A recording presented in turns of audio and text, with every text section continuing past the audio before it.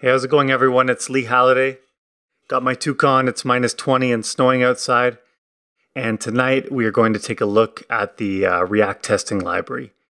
This is something that sort of works alongside of Jest to help you test your React code. It's an alternative to the enzyme testing library. But this one's very simple to use, and I haven't used it yet other than just playing around with it for a few minutes. So I thought we would sort of look into some basics together.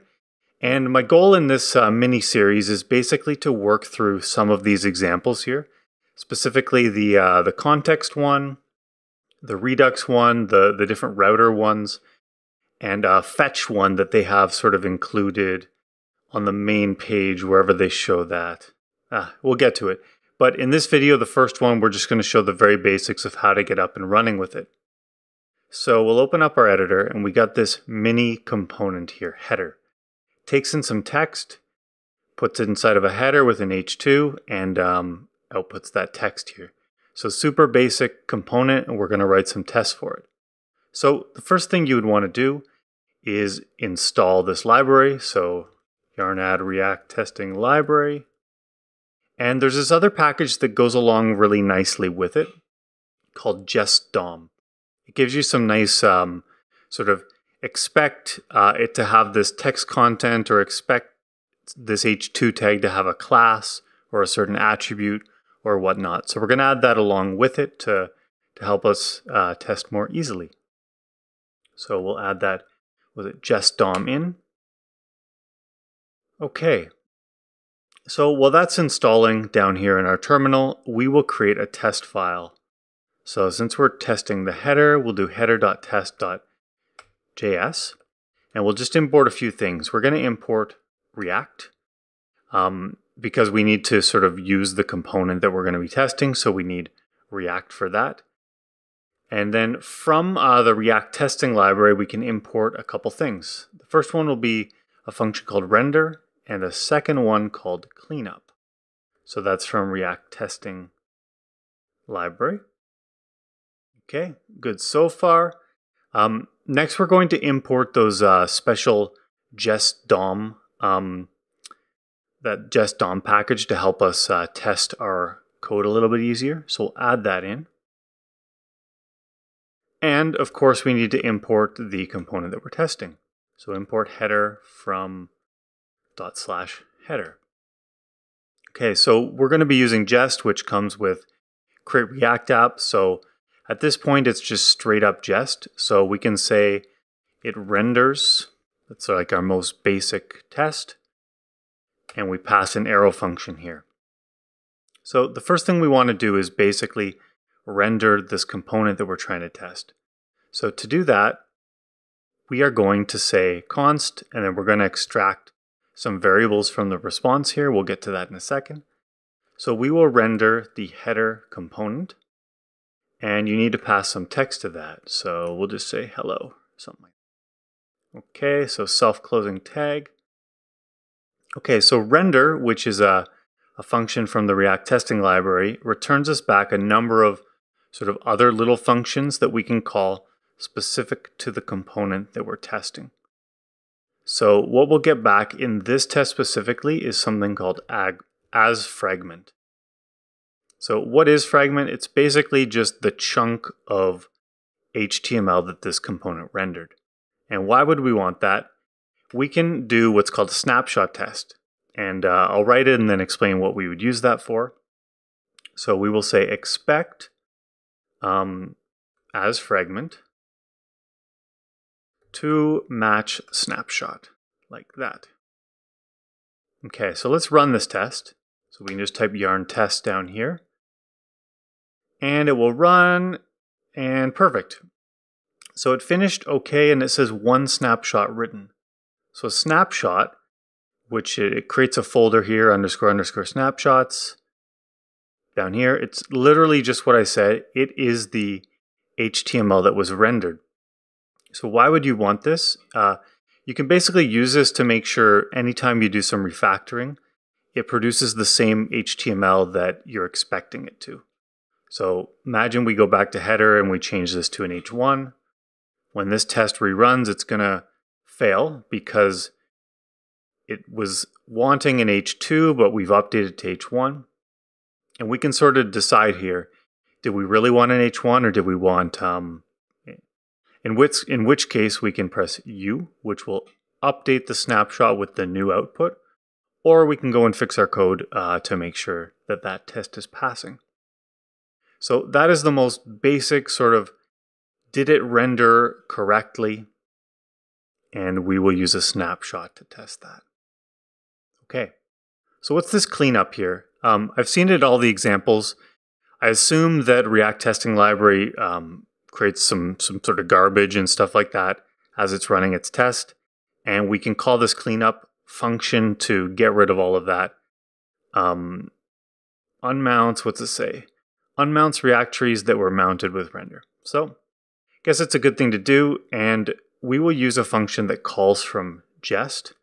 The jest calls sort of automatically and provides globally in these tests, called after each, and we can basically just say, after each test, go call this cleanup function to clean things up.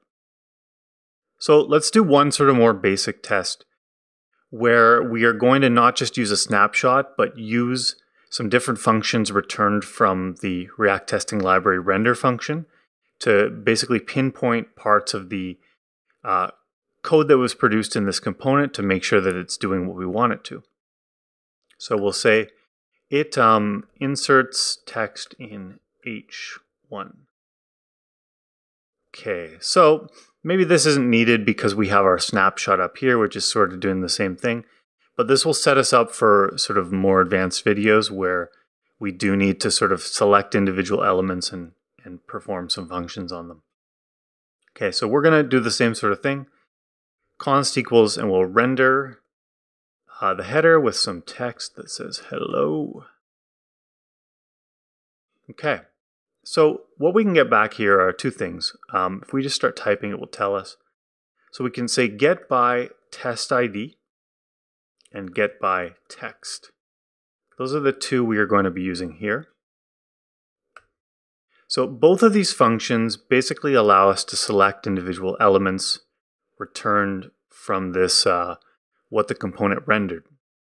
So we can sort of find this H1 or find the header and whatnot, and it gives us different ways to find elements. These are two ways, but there's other ways like get by label, get by area, role. And React Testing Library right from the bat comes in a way that sort of, it only gives you the easiest, like most basic ways to select elements. One of the reasons it was created because Enzyme gives you it gives you 3 different ways to render components, so it's a lot more complicated. This gives us accessible ways to find elements as well, like using area and label and whatnot and text. So that's nice to work with. Okay, so let's do this first one here, get by test ID.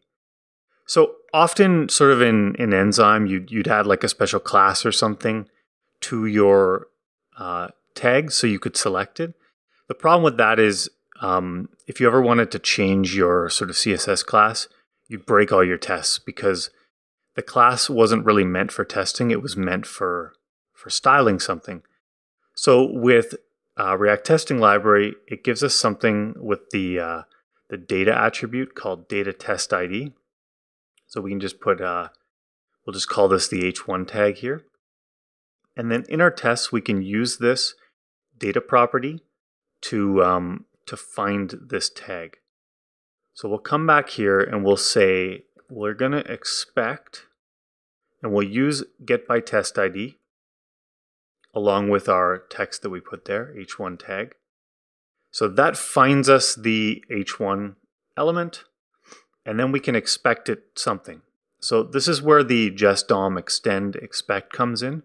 So we can expect it to have text content.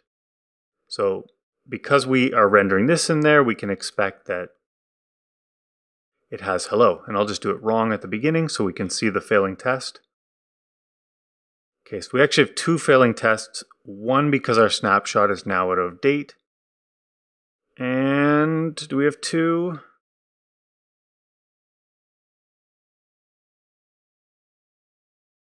maybe not.